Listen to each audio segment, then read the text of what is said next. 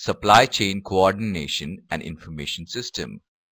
We all know how information technology wave has created new ways to conduct business in this millennium. Typewriters have been replaced by word processors, email replacing various modes of textual messages worldwide, using computers, cellular telephones, and specially equipped televisions via telephone, satellite, and cable television networks.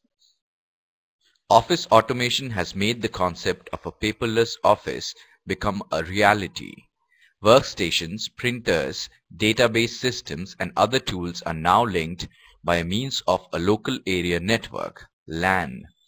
In this scenario, supply chain coordination in terms of information system becomes imperative. This lesson covers various issues related to this. It follows from the previous slide that after studying this lesson, you should be able to know the importance of coordination, know the supply chain integration, determine the importance of information technology in supply chain, describe the bullwhip effect. As the complexity of supply chain increases, very often different stages of a supply chain may have objectives that conflict if each stage has a different owner. If there is lack of coordination, it then results in total supply chain profits that are less than what could be achieved through coordination. As a result, each stage tries to maximize its own profits, resulting in actions that often diminish total supply chain profits. Lack of coordination also results in information distortion within the supply chain. The result of information distortion has been variously described as the Forrester effect or the bullwhip effect. The reason for the bullwhip effect is that each company in the chain has incomplete information about the needs of others. Therefore, it responds with a disproportionate increase in inventory levels. This consequently results in an even larger fluctuation in demand relative to others down the chain. In conventional systems, the focus being on the specific transaction between the buyer and the seller, bullwhip effect becomes a phenomena firms have to live with. Traditional performance measures are internal and therefore limit the possibilities to optimize supply chains. Management has to see wide areas for improvement. The supply chain concept implies that members of the channel coordinate their efforts. Despite this, there are a number of factors that form obstacles to coordination. Usually, obstacles can be categorized into 5 classes, namely incentive obstacles, information processing obstacles, operational obstacles, pricing obstacles, and behavioral obstacles. Incentives offered to different stages or participants in a supply chain lead to independent actions by the supply chain participants, increasing variability and thereby reducing conformity. This can be checked by all facility decisions should be evaluated based on their impact on the supply chain and total profitability. In supply chains, the information has in practice to be transferred to channel partners. There is both bias and noise in the transference process, distorting the demand information between each echelon. This leads to vast stock holding in the chain. Not only does stock holding across the chain cost money to maintain, but it also leads to increased variability in orders within the supply chain.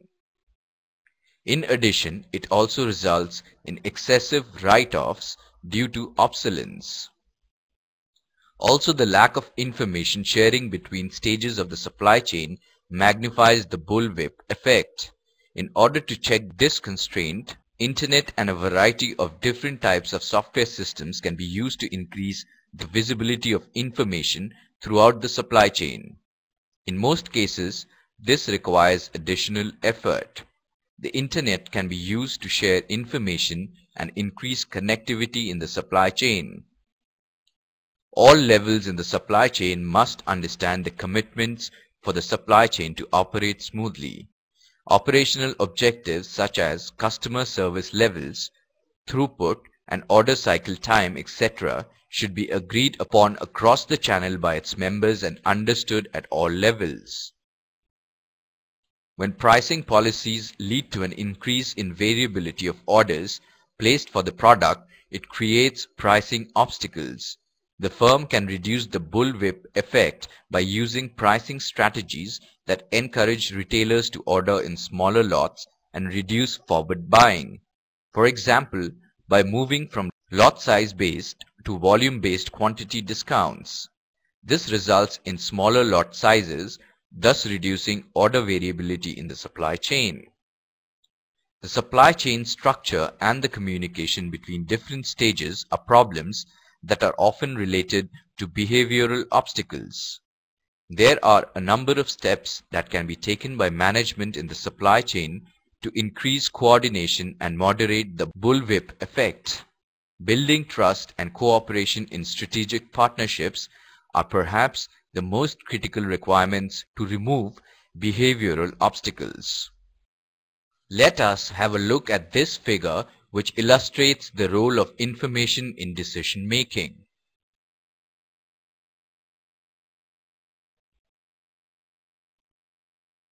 Information technology is at the center of virtually every aspect of business, especially in today's dynamic, uncertain, and highly competitive environment. It has a vital and critical role in an effective and efficient supply chain. Information systems can be divided into intra-firm information system and inter-firm information systems. In the figure given, the solid arrows suggest an evolution or progression from one stage to the next, while the dotted arrows suggest that it is possible to bypass stages. The nature of the information provided by the SCIS is determined by what benefits are expected from the different activities of the information system. There are two types of major activities that the SCIS has to support and cater to.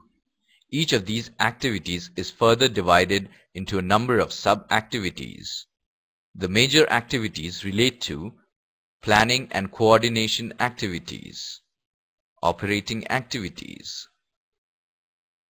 Inventory deployment and inventory management are the interfaces between planning or coordination and operations. Let us check our progress by stating if the statements are true or false. The supply chain structure and the communication between different stages are problems that are often related incremental obstacles. True or false? False.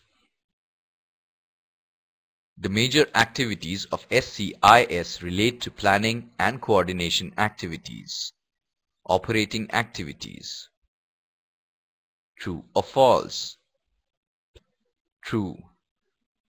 The result of information correction has been described as the Forrester effect. True or false? False. Before we end, let us give a revision. Supply chain performance improves if all stages of the chain take actions that together increase total supply chain profits. A lack of coordination can impact the performance. This occurs either because different stages of the supply chain have objectives that conflict, or because information moving between these stages gets delayed and distorted. Supply chain coordination requires each stage of the supply chain to take into account the impact its actions have on other stages. One of the most common problems in SC is the bullwhip effect. When complete information is not shared between stages due to conflicting objectives, information gets distorted as it moves within the supply chain. The bullwhip effect distorts demand information within the supply chain, with different stages having very different estimates of what demand looks like. The result is a loss of supply chain coordination. It increases manufacturing cost, increases inventory cost, increases replenishment lead times in the supply chain, increases transportation cost within the supply chain, increases labor costs associated with shipping and receiving, hurts the level of product availability, and results in more stockouts and lower profitability. The effectiveness of information management is central to the successful execution of logistics and supply chain processes. Timely and accurate information is critical for businesses. Improvements in information technology have significantly changed how information can be processed and communicated. Some specific technologies have demonstrated widespread logistics applications. The quality of information depends on three factors: availability of information, accuracy of information, and the effectiveness of communication.